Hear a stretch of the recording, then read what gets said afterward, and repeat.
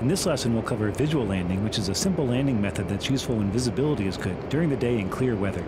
I currently have the lesson paused. You'll be landing on runway 31 of Tbilisi-Lochini International Airport, which is 11 miles straight ahead of you. You'll begin descending towards the runway when it's about 3 degrees below you, which you'll be able to judge from the pitch scale on the HUD.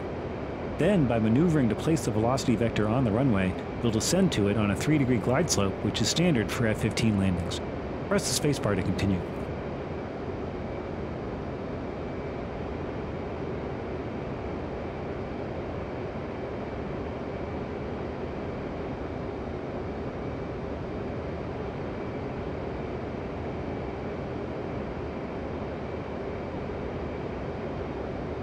Reduce your throttle to idle. When the lesson is unpaused, fly through the gates ahead.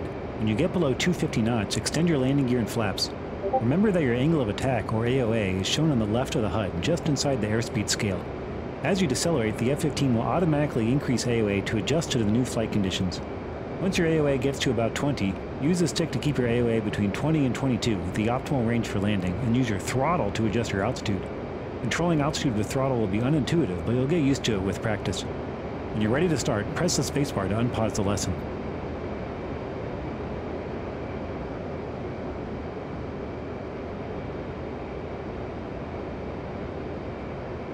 Fly through the gates ahead by keeping your velocity vector inside the upcoming gate.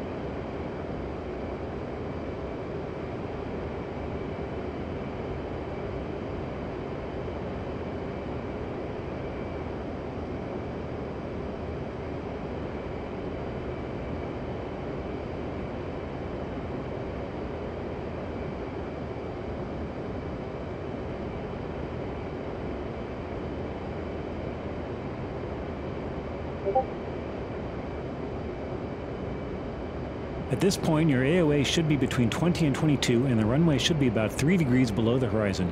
Use your throttle to adjust your velocity vector until it overlays the beginning of the runway. You'll then be descending towards the runway at the optimum. Once you're below 250 knots, press G to lower your landing gear and F to lower your flaps. Watch your AOA, which is indicated on the scale on the left side of the HUD. It will increase as you decelerate, and once it gets near 20, use the stick to keep it between 20 and 22 until you're at the runway. Then, use the throttle to adjust your altitude so the velocity vector is positioned where you want to go. If you are too high, throttle back, and if you are too low, throttle up. The throttle is slow to respond, so try to anticipate adjustments. If the velocity vector flashes, then its actual position is outside the HUD and you may be descending faster than you realize.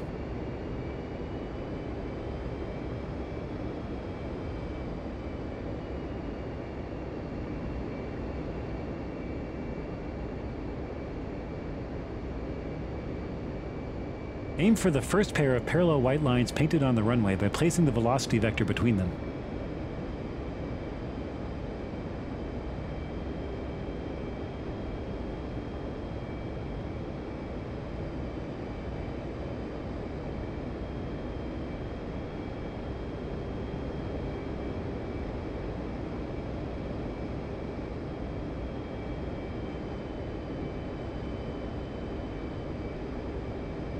When you're seconds from touchdown, gently pull the stick back until the velocity vector is just below the horizon. Smoothly lower the throttle to idle.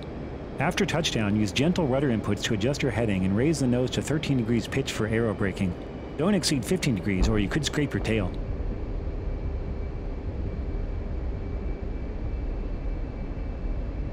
When you drop below 100 knots, gently lower the nose and apply wheel brakes by holding W.